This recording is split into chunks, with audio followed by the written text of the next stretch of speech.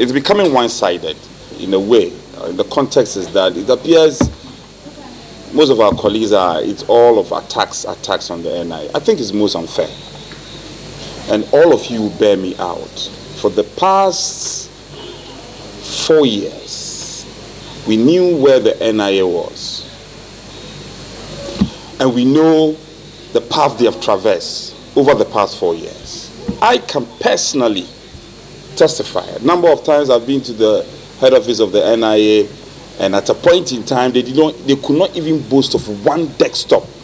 Today, you can go there for yourself and look at the difference. Also, pry further to adduce budget support and budget contributions that the government has been giving the NIA repeatedly and consistently.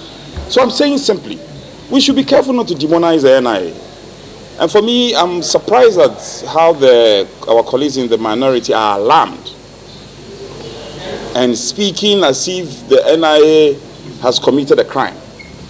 Yes, where there are concerns, we need to speak to the concern, but there should be some moderation, because we know where the NIA is coming from.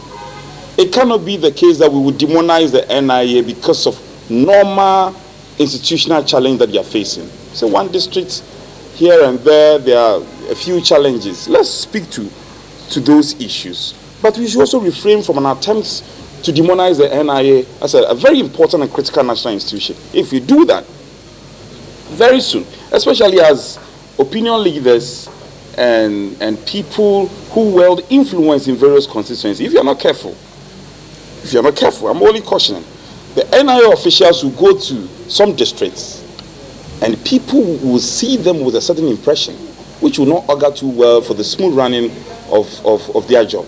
So I think that all of us should also get involved in the narrative and caution our colleagues in the minority that they should be a bit considerate in their criticism of the NIA. Otherwise, we'll end up demonizing this very important institution. This is all I want to say.